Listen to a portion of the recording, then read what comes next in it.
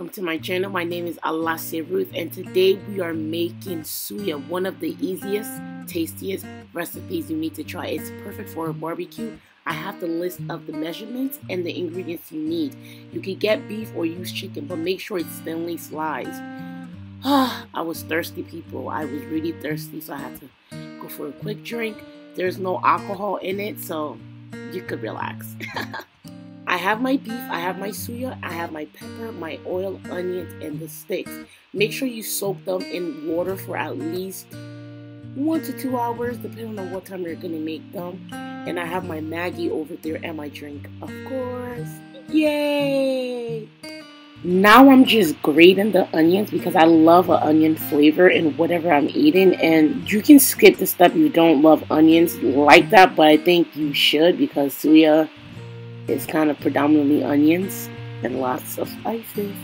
So maybe you should start loving onions, just like me.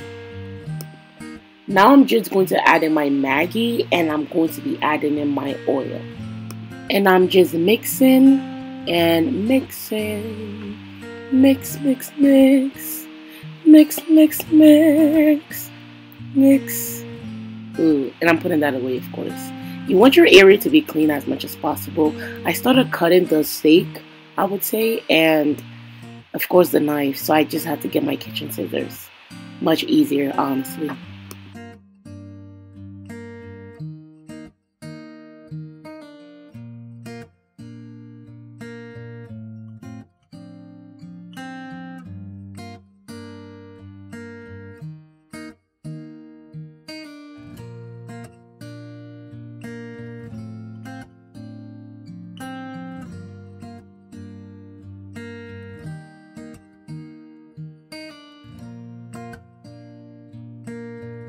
As you can see how thin my beef is, and I'm just skewering the beef right now. And make sure you're very careful because the steak is very, very sharp. Extremely sharp. But thank God I didn't hurt myself. Praise the Lord. So remember the rub we made in the beginning? I'm just rubbing it on with a kitchen brush, okay? It's a kitchen brush. By the time you're done making the suya, people will call you to come cater their wedding. I'm just mixing my pepper and my suya spice together. If you don't want the pepper, of course, don't add it. If you don't want it to be too spicy, and just rub it and make sure you get every part of the meat. Finally, time to grill it. If you don't have a grill, you can also use your oven and just make sure you preheat it while you're preparing to make the suya. Don't be like me. Make sure you put the suya on the grill first before turning it on because it was hot, as you can see.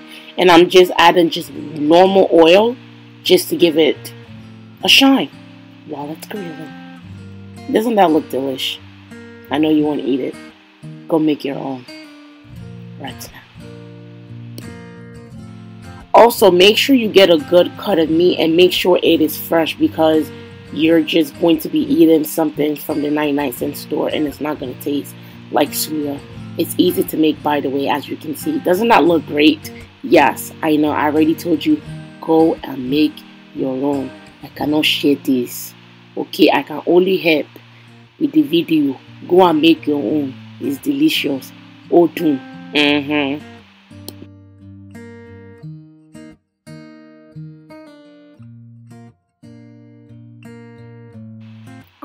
Look at that. You want to tell me you don't want to eat that? My friend, go and make your own. I just cut off some onions, as you can see, and I just added a little bit of suya spice on top of it, and it looks amazing. I enjoyed it. Thank you so much for watching. Like, comment, subscribe. Odabo.